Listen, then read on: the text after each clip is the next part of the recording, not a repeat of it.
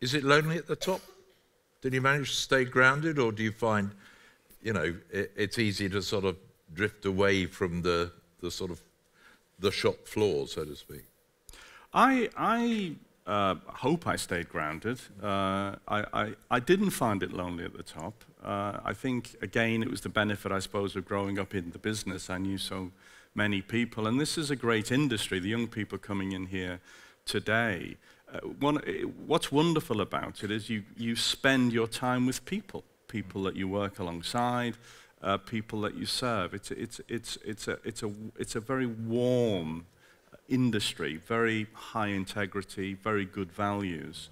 So I liked working in it, and that's why I'm delighted these young people are considering it. And I think it's hard to get lonely in that kind of a place. You still think it's a good business for them? Because, I mean, the food retail industry is under an awful lot of pressure at the moment from discounters, from online convenience stores, the traditional you know, pillars of the industry, of which you ran one of them, are under more pressure than they've ever been under, aren't they?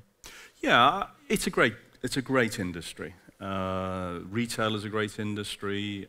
Consumer goods, great industry. Food industry is great because you're doing something really worthwhile. You're providing the basic needs for ordinary people. You're making their life a little bit better in small but important ways. And you know, that's worth getting up every day for. Now, you know, retailing is still growing. Actually, it's growing quite well. The challenge people have is because of the rise of the digital economy and the growth that's made possible in online and new forms of retailing, there's a lot of turbulent change in the industry. As Neil said, there's perhaps more winners and losers.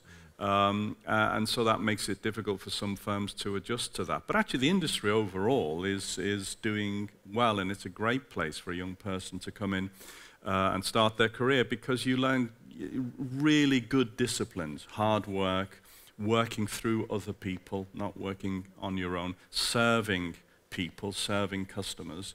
You really understand the basics of marketing, how to understand people's lives and respond in a useful way.